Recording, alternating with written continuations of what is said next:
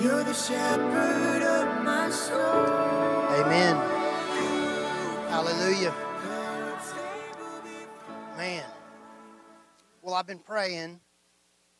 I told Tyler and Teresa yesterday, I said, I believe today is a day of miracles. And try to get through this. No, good. Go ahead and open your Bibles with me to the book of Numbers, chapter 13. And praise God. So let me just tell you what's been going on in our house. I know. She was saying the other day, she was like, man, my turns have been coming and going. I haven't been able to get up here and take my turns delivering the message. And in all of that time, of course, I'm still studying, receiving stuff from God, and preparing for the New Year's Eve service, which, is our projection, right? Our outlook for the year 2024. And if you just want a little hint of the way that God's been leading me, it's the study. I haven't been able to get past this greater still and the miracles. And so you all know what's going on in our household, right? We've been fighting his condition for how many years now? 13 years, right? So this week, a couple of discussions actually kind of, transformed my message into what it is today. And for those of you that don't know, or if we haven't said, we keep praying for my mother-in-law because my mother-in-law was diagnosed with pancreatic cancer.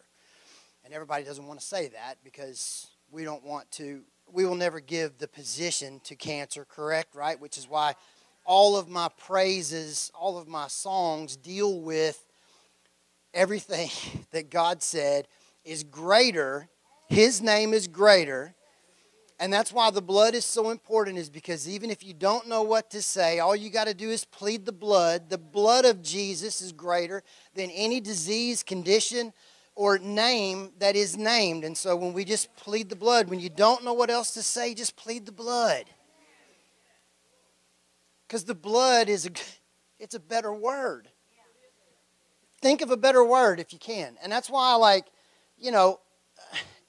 the English language is so limited in how you can describe and praise God, which is why the ability that He gave us to speak in another language, in tongues, our own personal language to Him, generates and creates the power that it creates, is because it's so far beyond the English language. We're praying not only for things that we, can understand and comprehend in our mind, but we're praying beyond those things, reaching out into that wheel that I always tell you about, the spokes that are on that wheel. You're touching points in time just by praying in the Spirit. You're praying things that you don't know and understand the implications of, right?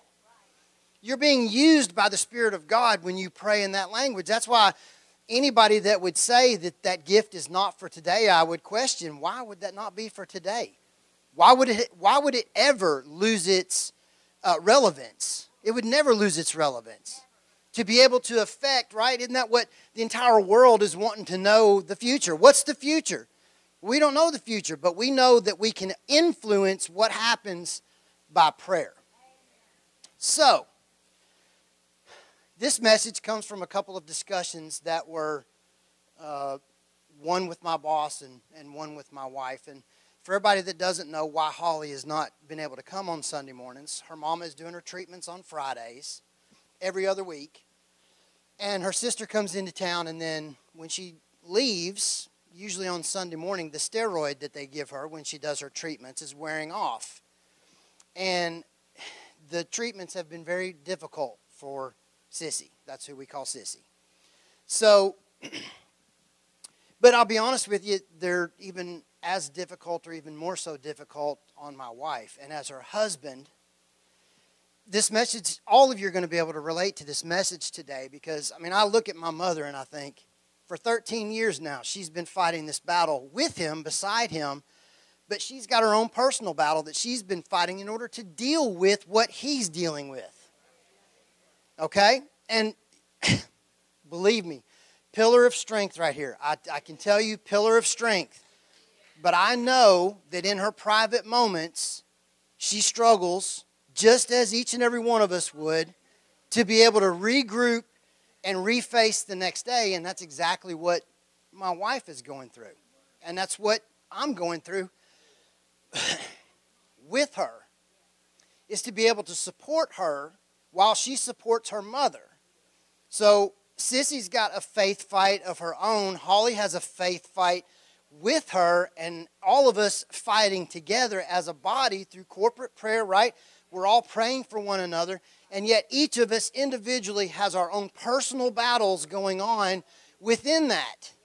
Okay? And so, late night porch discussion, and I've had this discussion with my sister and actually with Mama. We've all been having these discussions lately. So I'm like, I've actually preached this message somewhat before, but this time it's got a little bit more depth to it, where dealing with doubt. Is it okay to question God, right? And I've always said yes. I mean, how many of you, just by a show of hands, right? I'm not going to be the only one in the room to be able to say this, but I've had my screaming fits at the enemy, right? I'll scream, rant, rave, and cuss at the devil, and then turn around and look at God and say, why are we going through this? And where are you at? And so this message came from that. So I said, is it okay to question God? Why are we letting, or why are you letting, or why is this happening? That's a common question that everybody wants to know, right? We say, like, cancer. Why are you fighting cancer? Like, you've done nothing in your body. If you say this to yourself, I've done nothing to warrant me getting cancer. Like, I didn't smoke, I didn't drink, I didn't do all those other things. I don't eat all the stuff that they tell you not to eat, but yet you got cancer anyway. Or whatever your ailment may be, whatever you're fighting, whatever you're facing. Why am I fighting this? Why am I facing this? I'm a good person. I'm born again. I'm full of the Holy Ghost. Then my favorite one is, all right, well, we've established why it's happening. When are things going to change? How long is this going to take, right? We're not a very patient people. So when God tells us to have patience, right, so that he can do his perfect work, well, we all want the time frame on that. How long is it going to take, right? Did I think this would take 13 years? No. Am I going to give up because it's taken 13 years? No. Is he going to quit because it's taken 13 years? What if it takes another 13? And you'll see where I'm going with this here in just a minute. When are things going to change, and when are they going to get better? Don't you care, God? Don't you care that we're going through this? Listen, I'm going to tell you right now. I would much rather me be going through the pain and the suffering than watching someone else go through the pain and suffering. And so you're like, I mean, I forget which song it was. There was a song years ago that Tim McGraw did, and he was like, don't take the girl, take me instead. Like, I would say, put myself in that position. Let me bear the pain for her. But God reminded me, I bore the pain. I took the pain at the cross. And yet your loved one that you're watching suffer is still suffering in pain, and you're like, okay. So you come to the reality and the realization that you're a part of the fight, but that's all you are. You're a part of it. I can't will or faith my mother-in-law healed. I can't. It's not my faith that makes her whole. It's her faith. And it's how much fight does she have in her? What does she want to see, right? Praise God, I'm getting ahead of myself. And then, how are you okay with all this pain and suffering, God? Like, this is not okay. You said that you bore our pain. You bore our sin, our sickness, and our disease. You said that. So, going through this process, you got to understand, like, all this is okay to say to him. And there comes a point, which I'm going to show you here in just a second. God, don't you even hear me? Are you listening? Now, you think, like I think this all the time. The world is ginormous. The amount of believers and actually even non-believers that, right, when a non-believer has gotten to the point where there's nothing else they can do, they call on God, right, which praise God, thank God they do, because somebody in their life has told them about God, right? And so at least when they get to that Hail Mary point, they're, help me, God, help me. And, you know, everybody wants to know, don't you hear me? Can't you hear me? But this one right here, this one is where things can turn south and go the other direction. Are you even real? Are you up there? Do you even hear me? Are you even real? When you begin to question God's reality, then that's when it can turn to be sinful. Because I can honestly say, growing up, I never really heard whether it was okay to question God or not. But getting the general consensus from the church that it wasn't okay, that whatever God said is the way it goes, and God is sovereign, and He's not to be questioned, and yada, yada, yada.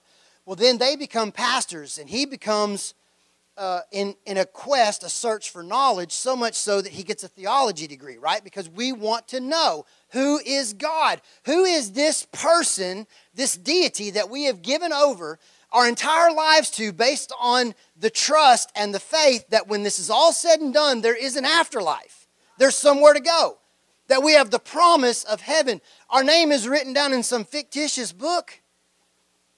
Right? So it's a quest for knowledge. These questions that we're asking are for us to gain knowledge. And what would it benefit God to not answer those questions? Right? God's word tells us to draw nigh, right? If you want to know, He says, come knock on the door.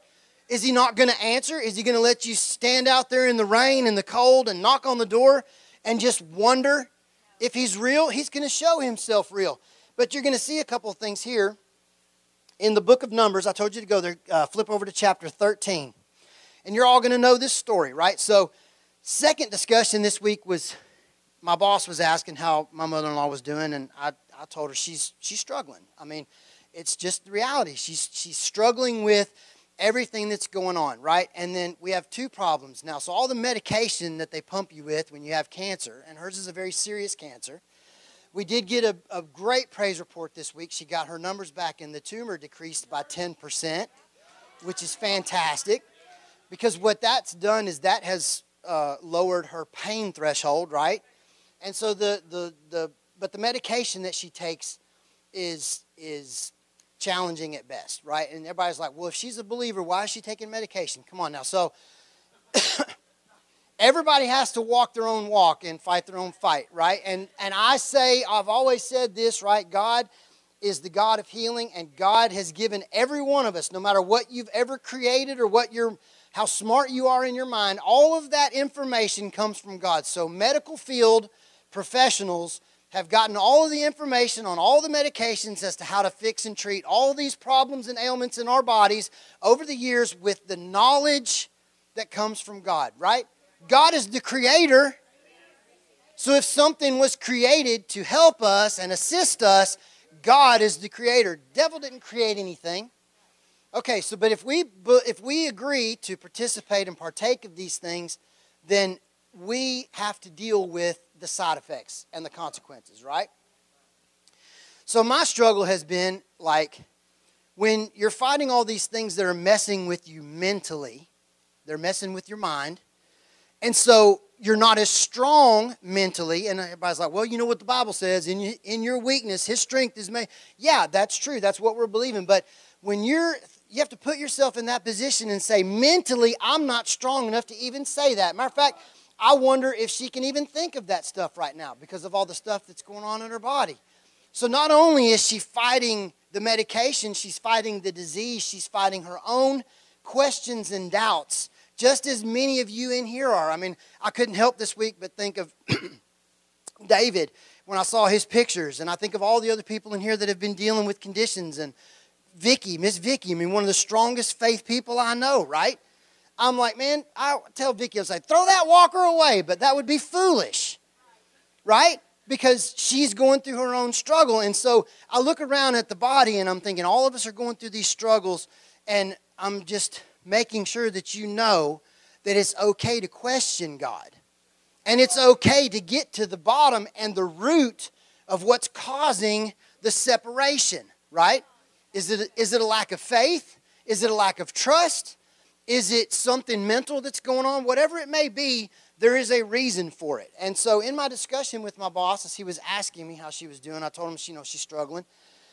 And he told me a story of his family. Like his daughter, she was born with, I think it was, I hope I don't misquote this. I hope he's not watching today. But it was either cerebral palsy or muscular dystrophy. Anyway, she's confined to a wheelchair, right? And they knew that before she was born.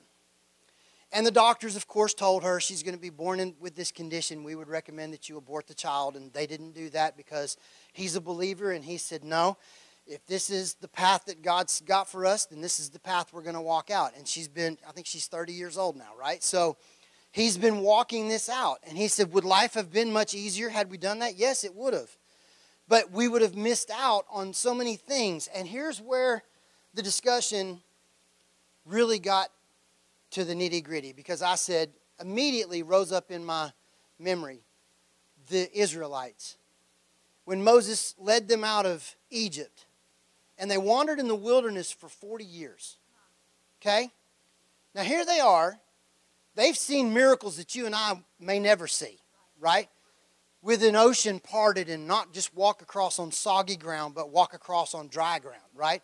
To be fed basically from the sky, to be shaded in the daytime and heated and warm in the evening. All the things that you and I take for granted, they saw. So look at this. Chapter 13, verse 1, Numbers. The Lord said to Moses, send out men to explore the land of Canaan, the land that I'm giving to the Israelites. Send one leader from each of the 12 tribes. So Moses did as the Lord commanded. Verse 17, Moses gave these men instructions as he sent them out to explore the land. Go north into the hill country and see what the land is like. Now drop down to verse 25.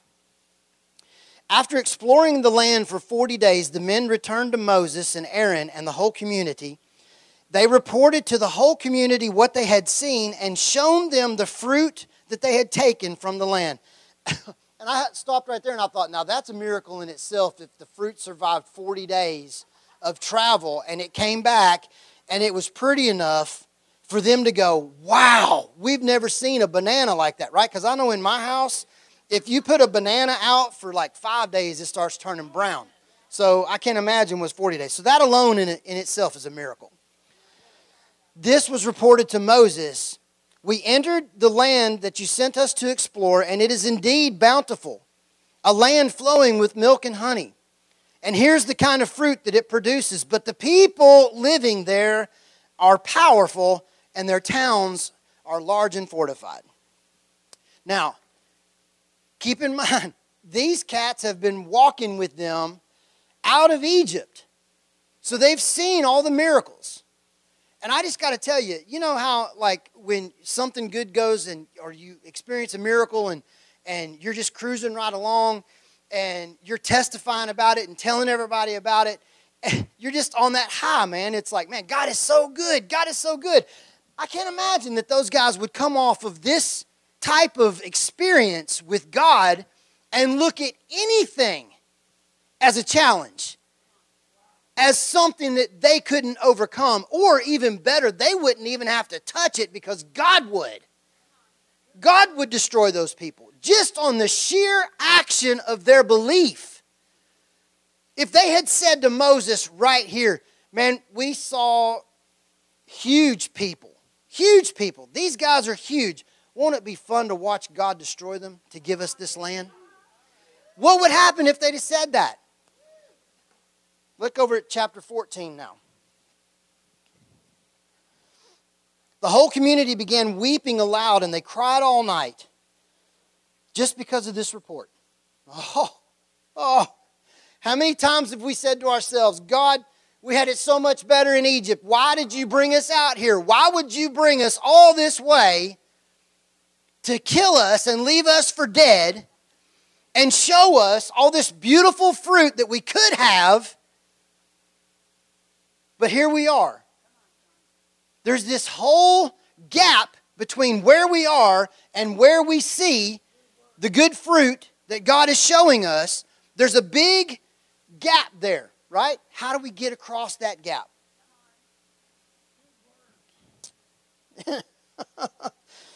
They said, if only we had died in Egypt or even here in the wilderness.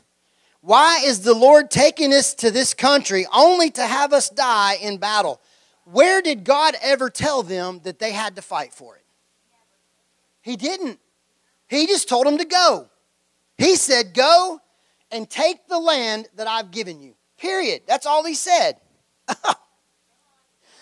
And you got to love Moses, right? I feel like Moses and I have a lot in common because Moses is like, man, shut up, shut up, shut up.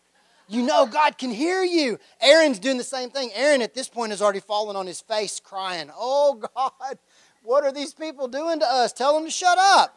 They won't stop talking. And Moses has got their back. Moses is like, look down at verse 10. But the whole community began, we're in 14:10. But the whole community began to talk about stoning Joshua and Caleb.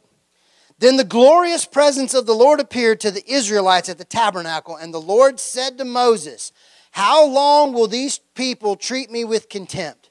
Will they never believe me? Even after all the miraculous signs I have done among them, I will disown them and destroy them with a plague. Then I will make you into a nation greater and mightier than they are. But Moses said, wait, God. Wait. Hang on. My name's on the line here too, right? I'm the one that convinced them to do this. I'm the one that you put in charge. So what about this? He said, what are the Egyptians going to think when they hear about it? That you done killed off your people, that you promised the promised land. That's not going to look good for you, God, right? So, remember what I asked you before, is it okay to question God? Look at Moses is questioning God. Moses is having a discussion with God to reach an end, right? To get smarter, to come to an agreement that's going to work for both parties, right? And to ultimately get them to the promised land. The fun part about the whole story, right, is the fact that God comes to an agreement and a compromise, and he says, yes, the future generations shall see the promised land. But this generation that would not believe me will never set foot in the promised land. Okay? But he made a plan for them. He made a provision for them. So in part of my discovery this week, in study and preparation for this, let me read this from one of the articles that I thought was very pertinent for this discussion. So it says here that God had promised them victory. The land that he commanded them to go in and take was already theirs. They simply had to trust and obey. But they did not do that. This is what I thought was very, very, very crucial. God will never lead us where his grace cannot provide for us, nor where his power cannot protect us. God will never send you somewhere where you're unprotected, right? So even with this agreement and arrangement that he got into with Moses here, he still didn't leave them unprotected. He still protected them. He still provided for them. He just told them, because of your lack of trust, you, this generation, will never see this promised land. But you second and third and fourth generations, those are you that are now set to wander the wilderness on account of the lack of belief of your elders. What will you do? The choice is in your hands now. Indeed, the Israelites had seen the powerful hand of God at work during the plagues and the miracles of Exodus, yet like many people, they walked by sight and not by faith, and their unbelief displeased God. Without faith, it is impossible to please God. Their failure to believe in God's word kept them from entering the promised land. This is the other statement that I found that really hit home with me. This truth has never changed, right? The failure to believe in God's word will keep you from entering your promised land. That truth has never changed. Now, what the beautiful thing is, that has changed. Do you want to know what has changed? Jesus stepped on the scene. So, now you don't have to fear retribution from God Almighty, right? That He's going to strike you dead with a plague, or He's going to be mad at you and keep you from the promised land, because Jesus did what you and I, flesh, mankind, was not able to do, which was fulfill the law, the requirements that God said, these are the things you have to do in order to receive the promise. Jesus did them. Where does Jesus live now? In me. So what does that mean? The requirements are met. Right? Praise God. Woo! Man. But we were taught, or at least I remember as kids, that we were taught that questioning God shows a lack of faith. And that questioning God could be a sin. But the only thing where it can get sinful is if you question His reality. If you question His reality and the truth of the cross and what happened on the cross, the new covenant, the New Testament, right? What Jesus did for us, what the blood bought and paid for.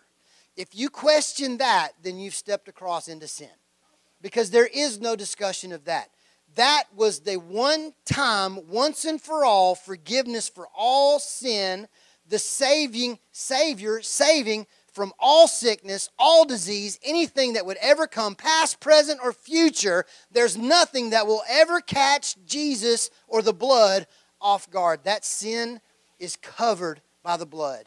That disease, whatever the name may be, is covered by the blood. It is cleansed by the blood. It is healed by the blood.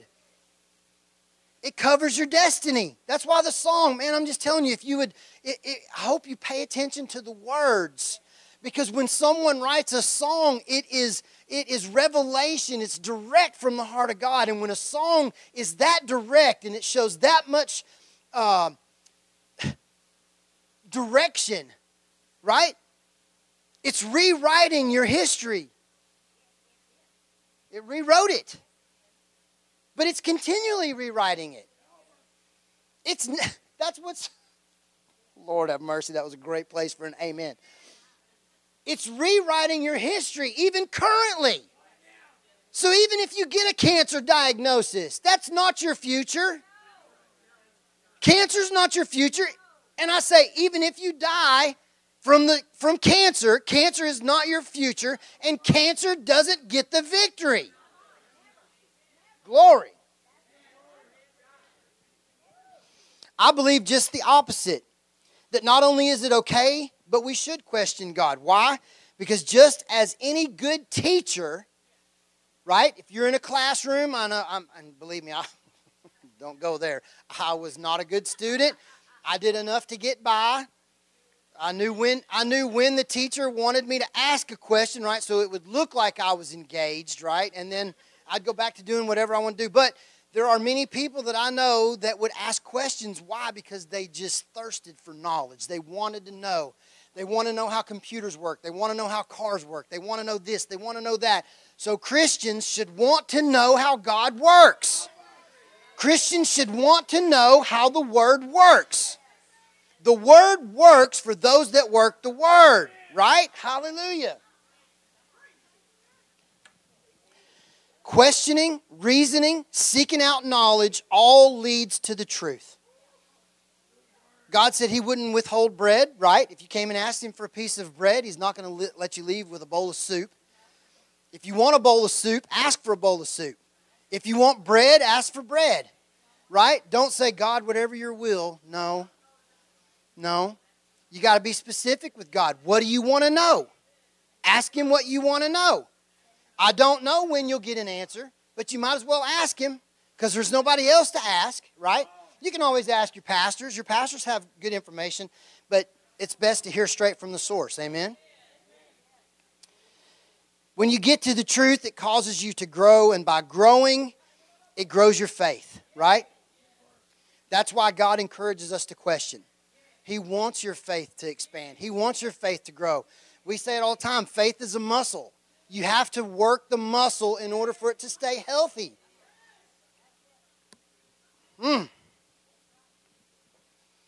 Glory. And there's tons of examples in the Bible of superstars. I'm talking like all the major players. Anybody you want to think has spent some form or fashion time questioning God about something, right? So, flip over to, let me get ahead. I'm going to get ahead of myself here. Well, let me read this. We were discussing how individually we deal with our seasons of hardship, right? And some seasons are longer than others. Some require a little more stamina. And the other story that really struck me that we started discussing, so the first one was about the Israelites and their plight of wandering for 40 years. And then the other discussion came up of the guy that was born blind, the beggar. Remember, they met him at the gate? And the disciples came to Jesus. Let's just flip over to that. It's in John, let's see. John chapter 9, right? Isn't that where it's at? Pretty sure. Yep. Glory to God.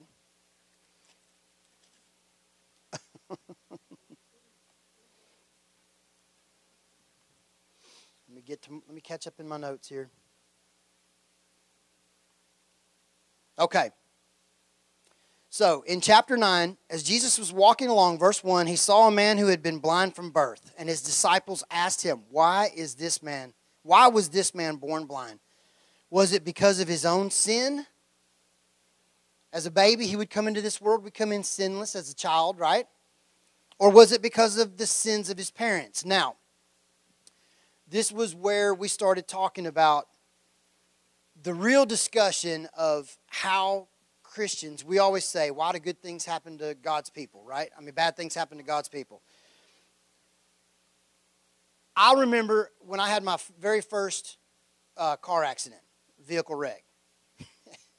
This might sting, I don't know. Maybe it will, maybe it won't. It stung me and it stuck with me forever. They asked me, you must have sin, or they said, you must have some sin in your life in order to have the wreck, right? And as a kid, I'm just telling you, that stuck with me forever. And I told them, I mean, even like when I went away to college, I've told you all the story before I would go out and go partying, which, I mean, that's what everybody does in college, right? You know, I would ask God, say, now, if something happens to me tonight, man, I'm just asking you right now, forgive me, but I'm going out to party. I mean, going with all my friends. That's what we do, right? But I was fearful of God. I was scared of God so much so that I didn't want to go out and do that without Him knowing that I was fixing to go do it, but that I still loved Him and that I wanted His forgiveness afterward, especially, you know, if something bad was to happen. Well, fast forward all these years later, and we have a child, my oldest, who was a heroin addict. Started out simple, just stealing hydrocodones and oxycodones and all those things, and turned into a full-blown heroin addiction.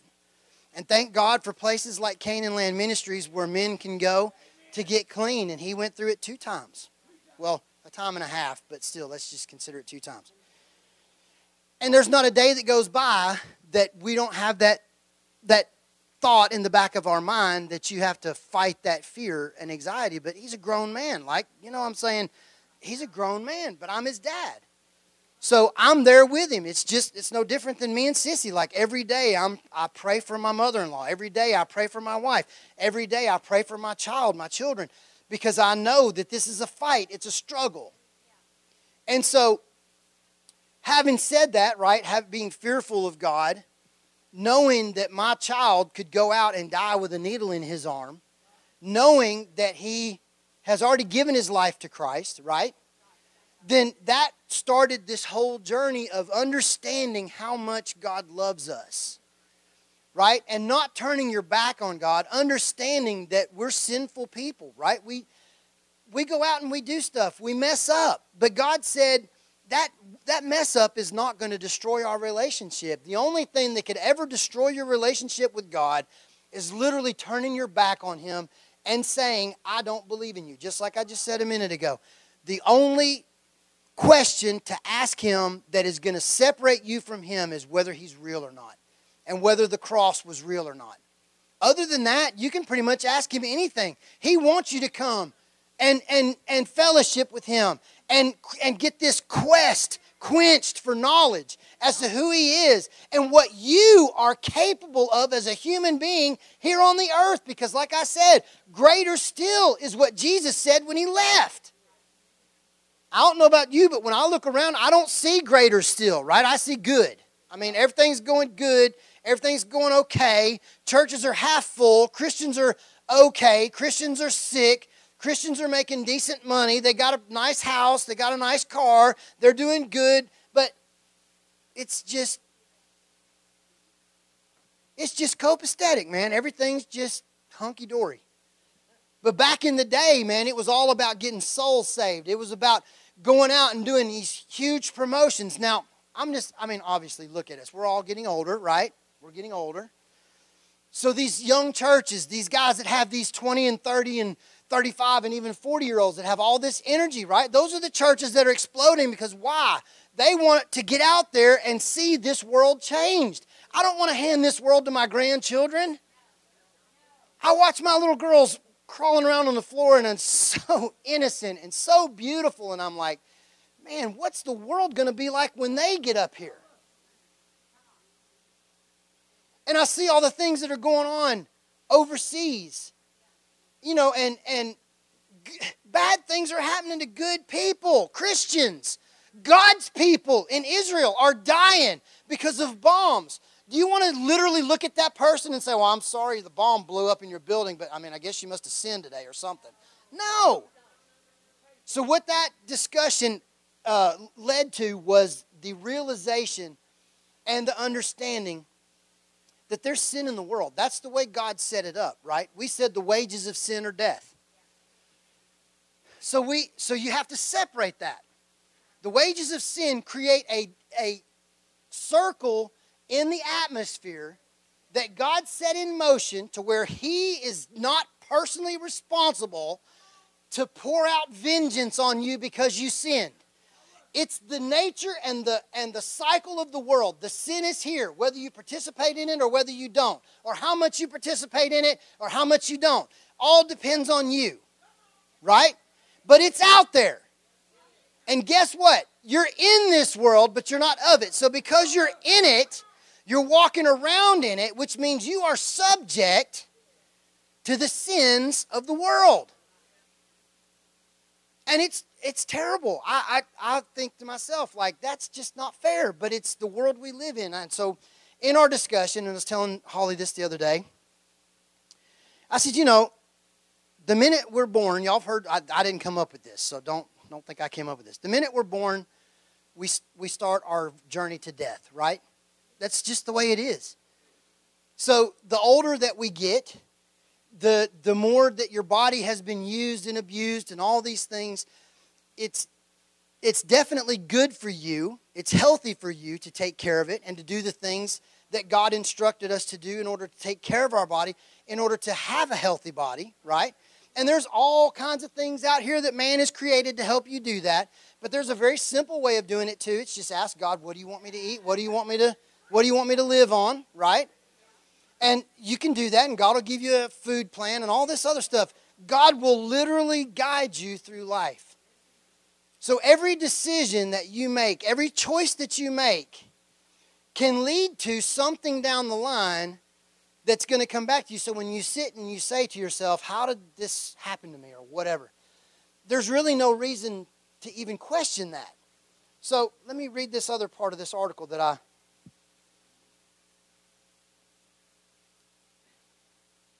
right, so when the disciples were asking him why he was born blind, this article said Jesus is directly going to counter this mistake that the disciples made in verse 3. His response will be that personal suffering is not necessarily linked to one's own personal sin. In a broad sense, all suffering is a result of sin, the aftershocks of the fall of man through Adam and Eve. It's also true that most of the suffering we experience in this world is primarily the result of human sin. It's just the way it is, right? One man, one person gets it in his mind that he wants to go kill everybody in a bank. Right? Well, the government wants to stop that by stopping weapons. That's not going to stop it. How can you stop someone who has that thought in their mind? You got to stop the mind first. Well, what's going to stop the mind? Sharing the gospel, the good news. That's the only thing that can set a mind straight is Jesus. But God forbid you're in that bank on that day when somebody comes in there and starts shooting, right? And you say, well, because we're born again and that shouldn't happen to us and this, that, and the other. But it does. It happens every single day. It happens every single day. God said we are in this world, but we are not of it. So what do? Every day, I tell y'all, every day, I'm not kidding, I'm not joking, I'm not making this up. Every single day before we leave our house, we put our armor on. I don't get up every morning like Pastor does and read 5 hours of the Word or pray for 5 hours, but I every day put my armor on because it reminds me.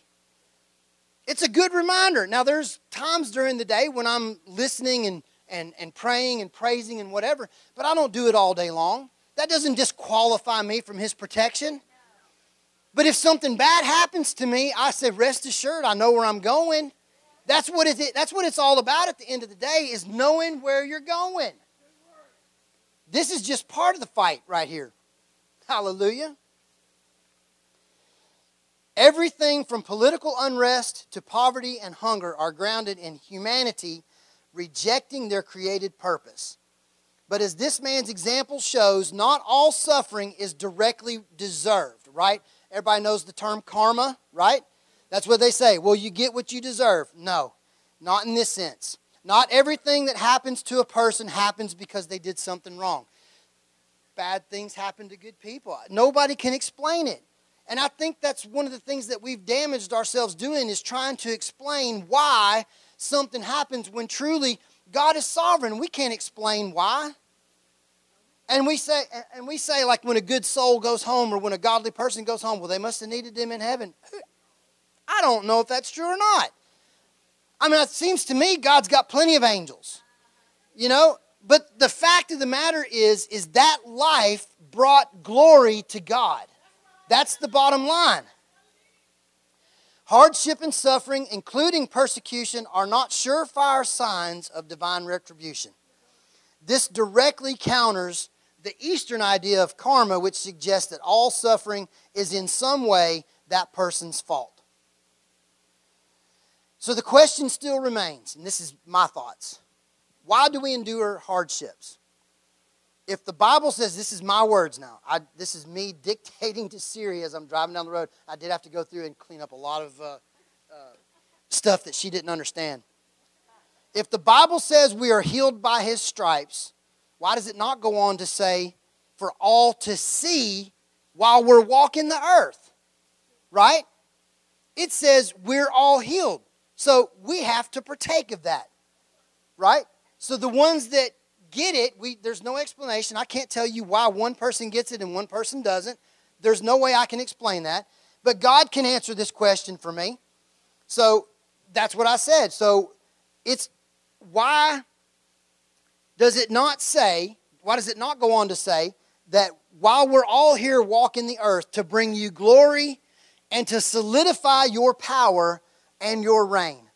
Suffice it to say that we may never know, and truly that's what God wants. He wants us to trust Him no matter what. He's the same yesterday, today, and forever. He is God. Trust that and that only. Beyond that is when the questions can become sinful. When questions lead to separation. When questions bring you comfort and get you close to God, they're building your faith. Now, I had to look inward to myself and say, I've always been the type of person who I just trust God. It gets on Holly's nerves so bad. And even, going back as a kid and questioning them as a teenager and stuff growing up, why this and why that? And they would give me scripture and verse, and I'd say, I don't want scripture and verse. I want your advice, your opinion as a mom and a dad, a person who grew up, flesh and bone, whatever, not spiritual. I don't want spiritual. But they would always give me spiritual advice because once they figured it out, that they hadn't been doing it wrong for so long. They said, this is the only right way to do it. And so from that point forward, I just trusted God. I'm like a kid. I just trust God. But then I started thinking, I don't like confrontation. I don't like to fight. And God knows that about me. So, Holly will tell you, well, that's not true because you always fight with me. Well, she's the spouse, right? I mean, if you're not going to fight with your spouse, who are you going to fight with? But that's the truth. I'm not confrontational. So I'm just like, maybe it's within me that I don't want to fight. I just want to trust. And there's nothing wrong with that. So if you get to the point where you trust and you just stand, having done all to stand. You can only stand in faith. You can't stand in fear. Well, you can, I guess. Technically, you could, but that's not a very firm stance. Stand in faith, and having done all to stand. Just believing God, praying always, praying. Just pray. If you don't know what else to do and you don't know what else to say, just pray. Praise God. Man. We are all opportunities for God's power to be seen. God's power isn't glorified by us getting what we want. Now, that statement, when he said that to me, I was like, well, that's true. Because if I was to ask for a show of hands, everybody in here would want their loved one or themselves or whatever healed, because that's what we want. We want. And we think that that's what's going to bring God the most glory. But when Jesus said about the young man, he said, let me read it to you again. When the disciples asked why this man was born blind, how could he be sinful as a baby? His parents' sins, Jesus' answer said, neither. It wasn't because of his sin or his parents' sin. This happened so the power of God could be seen in him. Right? So you can take that 20 different ways. That means, that man had struggled his whole life with whether God was real, and when Jesus walked in and healed him, that solidified everything that day. He knew God was real, and that he not only brought glory in himself to recognize and give reality and proof to God, but then he went off and testified to everybody as he had been healed, right? So he continued to bring more glory to God. But what if he hadn't have received it? He still would have met Jesus. Jesus was real. He was walking the earth. And so you have to say to yourself, okay, well, what if I don't get it? Is that going to change the fact that God still sits on the throne? Is it going to change my outlook? Is it going to change my fight? I'm just going to stand firm and trust. I'm just going to stand still and believe. I'm going to stand in faith, immovable, because that's what he wants me to do. And at the end of the day, really and truly, all he cares about is your trust. That's all he cares about. That's all he cares about. I mean, we make it about doing all sorts of things to get him to move and do that. And there's some reality to all that, right? I mean, there's nothing wrong. We used to say all the time, name your seed, right? If you're believing for God for something, name your seed. Don't let your wallet control you, because your finances can create fear in you that creates distrust in you about anything else that God would do for you. Well, I gave so-and-so this time, and I didn't see that 100-fold return. Well, my little song there, Miracles on Miracles, why don't you go back and look for the little miracles? Was there a bunch of little miracles there that took the place of one big 100-fold? I would venture to say yes. There's all kinds of things that should have happened or could have happened that didn't happen because you were obedient. That's what it's all about, being obedient. Praise God. So Jesus said it was so the power could be seen in him. So God's power isn't glorified just by us getting what we want. God's power is glorified when we trust in him. Plain and simple. Every head bowed, every eye closed. Thank you, Jesus. Hallelujah. I hope that ministered to y'all as much as it ministered to me, because like I said, I've been there's so much more to that I could have done. That was just in the simplest form. But I just want everybody to know, along your fight, the struggle that you're facing, just move over into trust. I don't know where you're at right now in your fight. I don't know how much pain you're feeling. But the reality is, Jesus said it. I didn't. It's in the Bible that He bore your sin, sickness, and disease. He bore that pain on the cross. And it's just for us to stand in and receive. So today, just take that position of receiving. Just raise your hands to heaven. I say it all the time. I've been believing God for miracles, and I want miracles to happen. Testifiable, testimoniable, writable, downable, all kinds of miracles that we can see, hear, feel, and watch. I believe and I trust. I appreciate all the examples that have been put out there for us to see. And I take authority over doubt and unbelief, and I take authority over fear. In Jesus' name, I cast down depression. I cast down oppression. And I thank you for peace. Peace.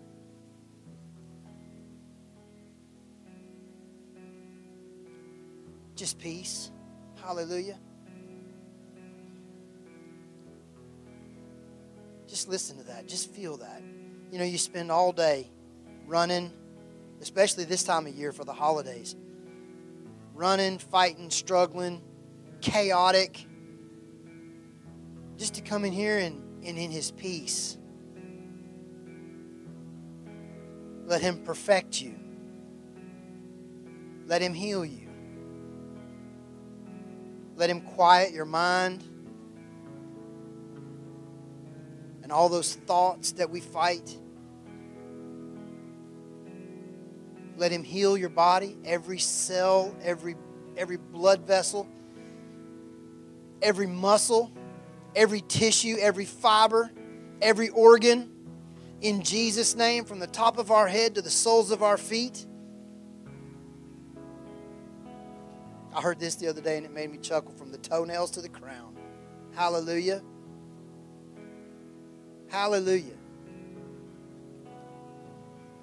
Father, there's nothing you can't do.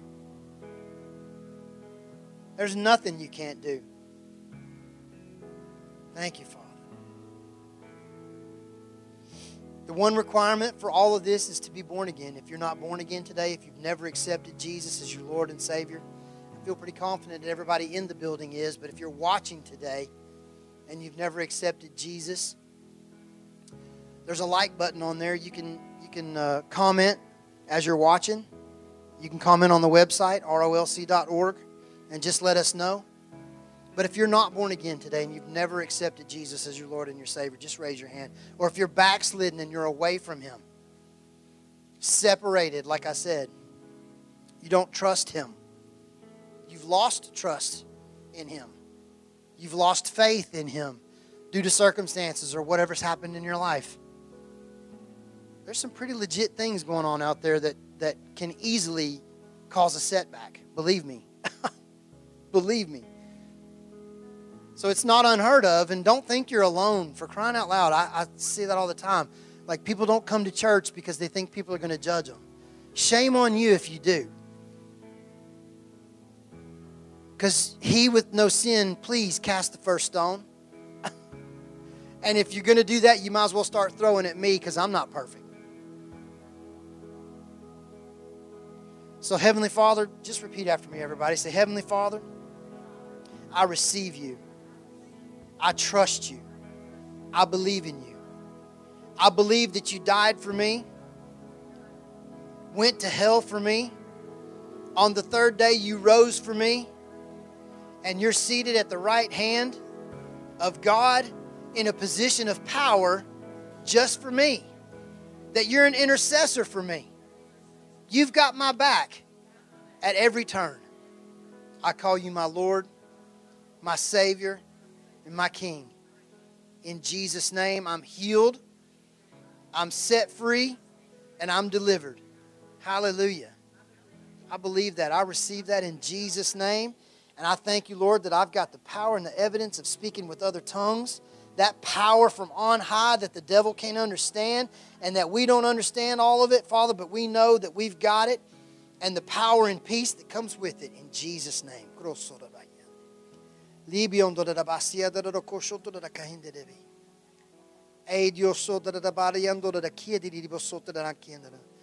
Now, angels, I send you forth today to all the highways, the byways, the hospital rooms, the bedrooms where all the sick and dying are sitting, crying out for you. And I thank you that your power is on them right now. There's no distance or time in the Spirit. And I thank you, Lord, that by the Spirit we are laying hands on all those, whatever their ailment may be. In Jesus' name, I thank you for testimonies of healing today in Jesus' name.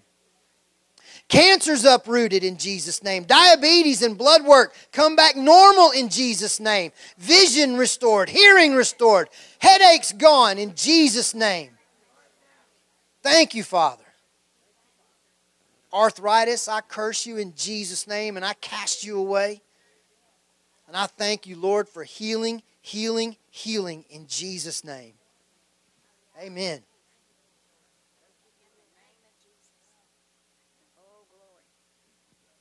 I know everybody's been there. I know everybody's been where he's talking today. And I just want to thank my God that his grace is sufficient.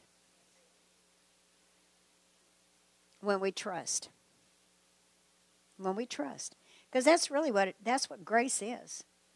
Grace is knowing in your heart and trusting in your heart that the good work that he started, he will finish.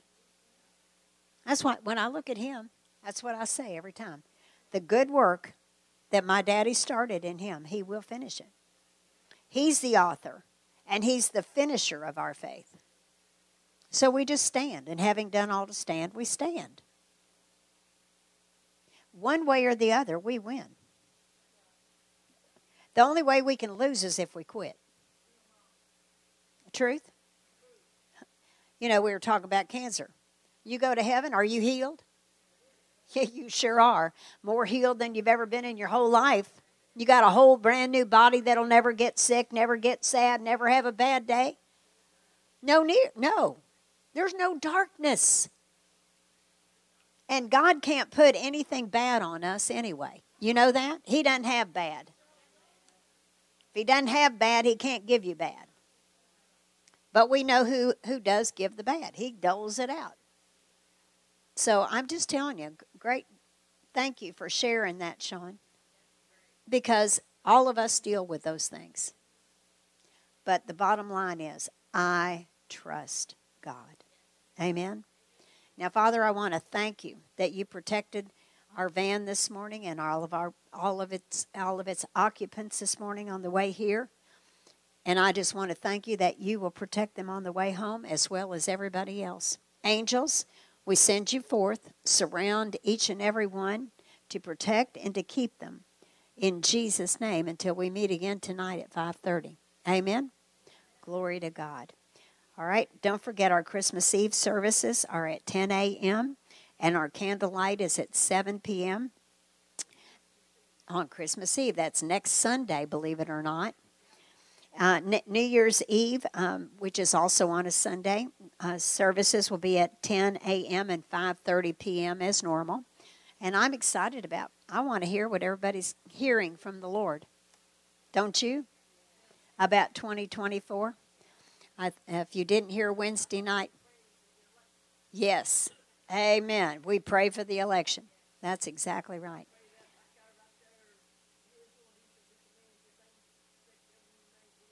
That's exactly right.